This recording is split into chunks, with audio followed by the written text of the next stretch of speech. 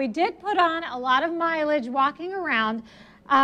If you are one who likes to walk and keep track using a fitness tracker, then be very well aware that a new study says that some of these trackers may not be telling you the whole truth. 12 different fitness trackers were compared, and they were all over the board with the amount of calories. Not so much the amount of steps, but the amount of calories that they considered that you were burning. Yeah, so was it like hundreds off? Yeah, or, hundreds, some of off. them. Wow. I mean, if you had a bunch of people and they were all doing the same things, granted their calories would be a little bit different, but these were way off.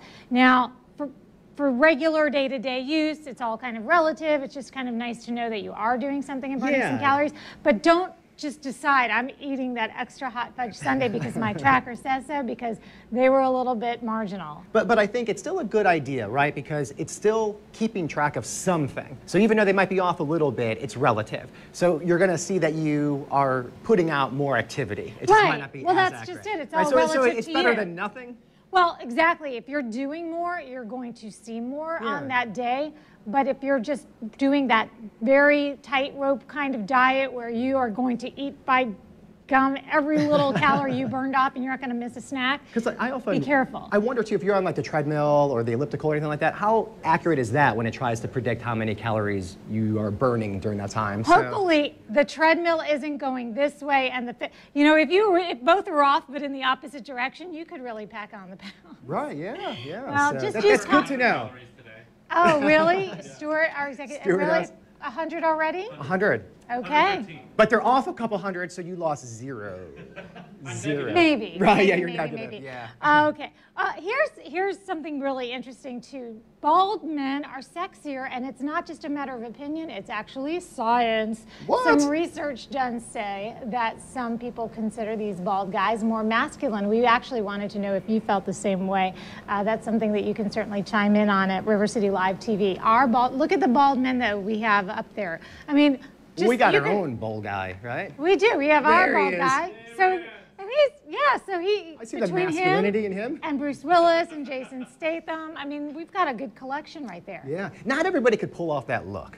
And you don't really know until you've... Yeah, until you committed to the part, until you Right. shave your head, you're like, oh man, this was a mistake. But I think what's really cool is that now more than ever, if you have that receding hairline, guys, if you go full on and shave it, it looks like you have so much more confidence than if you're trying to comb it over. That's true. I get that.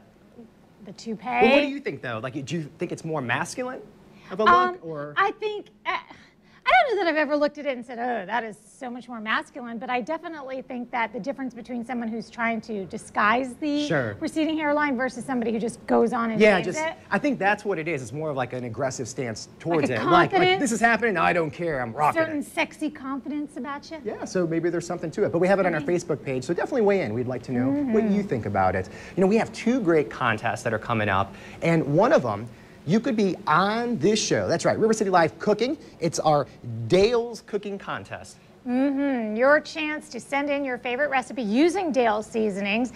Go to Facebook, like we just said.com, and it's River City Live TV. So here's the thing. Don't feel like you have to be some master TV chef to be on our show cooking. It can be that you just happen to cook all of the time at your house, or maybe even once a week. Yeah. We'll have a good time with it. Or maybe you have a special dish that your kids eat that you'd like to share, because I'd like to hear that if somebody has something that yeah, bring your kids on with you if you win, and you get a good Dale's prize package. And then of course we have that ambush makeover that you could win too. Nominate somebody that you love. Yeah, so a spouse, a friend, nominate somebody that desperately needs a makeover, and this includes hair, makeup, and a wardrobe, and we will do it entirely on our show, so you get to see the transformation happen here. 2 different... One more day, yeah. Two different tabs for one more day. 2 different tabs are on our Facebook page, and yes, you are able to enter both contests. No problem there. So head on over to our Facebook page, River City Live TV, and we will be back.